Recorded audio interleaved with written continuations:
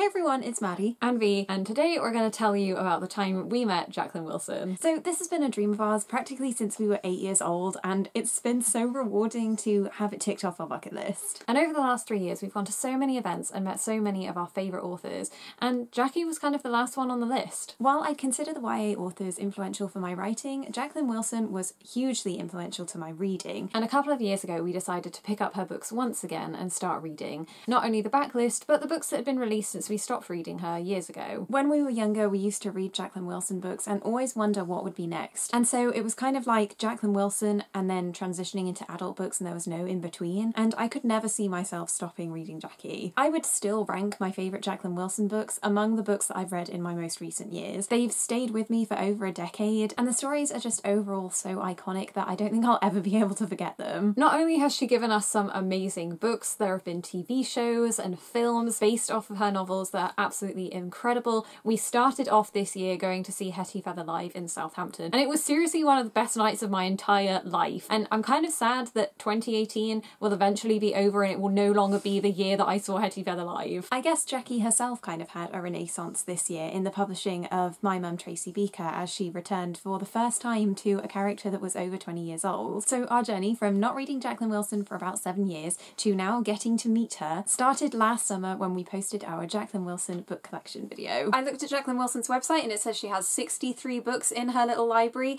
and I think we have around 40, so I didn't realise the gaps were that big. Yeah. But it's a growing collection. It was a video purely for us. We spoke about our favourites and the ones we hadn't read yet, and we didn't realise how much it would resonate with our audience. And we've got so many messages on our Jacqueline Wilson book club series from people that used to read Jackie when they were kids just like we did and saying how much they enjoyed them, and I'm glad that we've inspired them to pick them up again. Fast forward a couple of months, we get a lovely email from a girl called Abby who works at the Jacqueline Wilson magazine, and she wanted to do a feature on being a booktuber and writing reviews. We were asked to be the featured booktubers and share our tips, and then in March of 2018 the issue was released. It's issue number 135 if you were wondering, and we have a video about this too. There we are on the cover. We got to do a little photo shoot in our library with our Jacqueline Wilson book, and we answered some questions about our favourite Jackie things and how to write reviews. In September of this year we got another email from Abby saying that on that feature there was a little QR code and it was their most scanned in an issue, and so they were in the process of planning an event for Jacqueline Wilson to celebrate the magazine and talk about My Mum Tracy Beaker, and it was going to be held at the end of October, and she asked if we would like to join. But literally as soon as we got the invite, we knew no matter what obstacles we were facing, we were going to do it, because the chance to meet Jacqueline Wilson felt like a once-in-a-lifetime opportunity.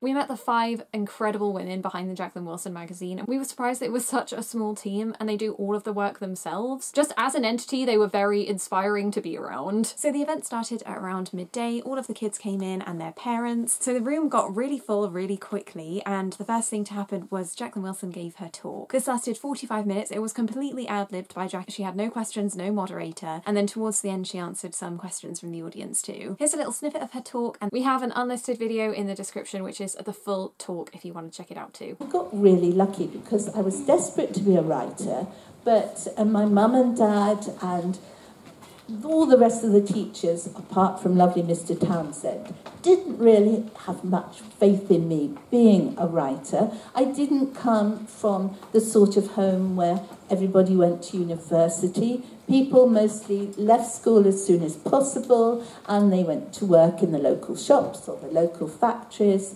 and it just seemed a daft idea to my parents that I would want to be a writer. And they said, look, you know, it's nice to have your dreams, but don't be silly. You need to have a proper job. And so when I left school, my mum said I had to go and learn to be a typist. Because in those long ago days before computers, if you were a boss in an office, you didn't want to bother using a typewriter yourself to write a letter, because it was harder work than writing on a computer. So you got a secretary or a typist to do it for you. And in my day, if people didn't quite know what to do with a girl for work, they generally said, well, train her to be a secretary. So I went to the local technical college and did my training, and I didn't really enjoy it very much, but I still somehow nursed this feeling right inside me that I hoped one day I really could be a proper writer and get something published. Quite unusually, because often authors never get to meet their illustrators, David Vickling said, I'll introduce the two of you together. So we both went to the publisher's office, and David said to me, right, Jackie, I'd like you to meet Nick Sharratt. And I just liked Nick straight away, and I hoped he liked me. And I told him how much I liked his drawings, but inside my head, I had just one reservation, because Nick was quite quiet at that stage, and he also, most unusually for Nick, if you've ever seen him nowadays, he was wearing some really quite conventional grey suit. And I thought, well, I love the way he illustrates, but will he be able to do really daft, mad, funny illustrations? And then I think my nose was running, and so I bent down, fishing my handbag for a tissue, and saw that there was a gap between Nick's trousers and his shoe. Now, I've got quite restrained socks on today. Mine are sort of blue and black to coordinate my outfit. Nick's were bright mustard yellow with orange dots. And I thought, yes, he is the one for me. Seeing Jackie talk in person and be so charismatic with these children was just amazing. And I felt just as sparkly-eyed as those children. She was so gracious with her time and very, very humble. She's like the epitome of working hard to get to where you want to be. So she's a role model for those kids then and a role model for us now too. After her talk, that was when the kids could come up to our booktube corner and get the chance to talk about their favourite Jackie books for a video. We met so many wonderful girls who talked to us about their favourite Jacqueline Wilson books, and we could share our two favourite recommendations as well, Cookie for me and Candy Floss for Maddie. It was fun introducing them to backlist books like that, as a lot of them were talking about the newer releases, and it was just fun to see so many kids excited about reading. In a way, it was like we were giving them permission to not worry if they wanted to read Jacqueline Wilson forever too, because that's what I wish I had when I was their age. So we just want to say a huge thank you to all of the kids that came up to chat to us. It was lovely getting to meet them and really made the day special. Here's a montage of their Jackie recommendations. My favourite book is Bad Girls because it's got lots of drama in it. My favourite book is Katie. It's kind of exciting, and it's like one of those kind of like storybook families, and I just kind of like it. I like it because she's really adventurous. And I like the story of Tracy Beaker because it shows you what it could be like to be Tracy. I like Jacqueline Wilson because she makes all sorts of My favourite book is Darling. My favourite book is Books Like Me. My favourite Jacqueline Wilson book is the story of Tracy Beaker because it's really funny. My favourite book from Jacqueline Wilson is My Mum Tracy Beaker. I like this book because it's really fun to read and it's full of detail. My favourite Jacqueline Wilson book is because I like the bit at the end where they all meet up. My favourite Jacqueline Wilson book is I like twins.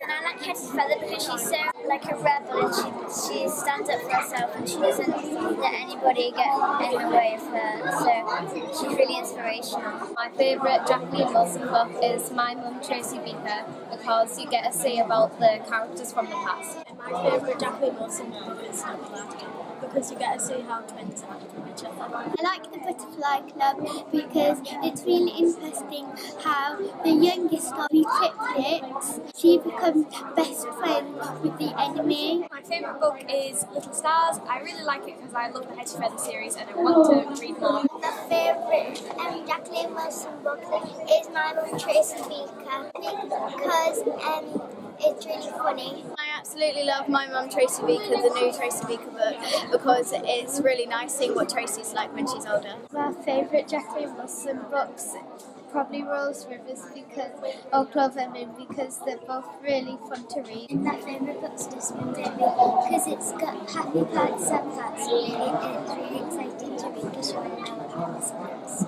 I love Clover Moon because it's got a really good adventure.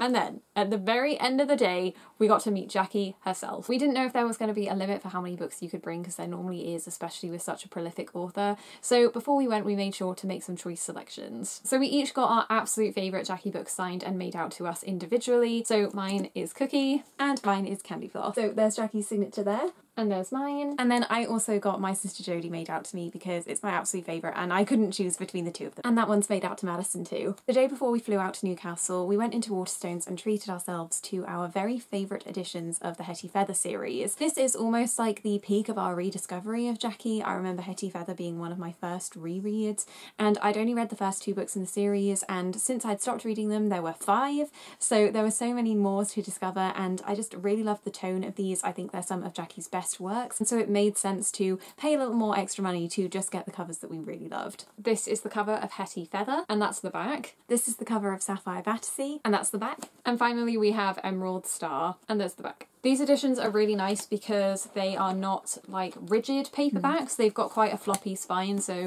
hopefully we can keep them in prime condition for the many times that we will be rereading them in the future. We're going to read them over the Christmas period again because that just feels like the perfect season to read Hetty and also discover Hetty Feather's Christmas, the short story. So look out for the book club video of that coming in December. And these are signed to Maddie and B. Once again, thank you so much to the Jacqueline Wilson magazine for inviting us to this incredible event. We absolutely loved being part of it and I'll never forget it. And I guess the last person to say thank you to is Jackie for always writing books that we will continue to love. Thank you so much for watching and we'll see you next time.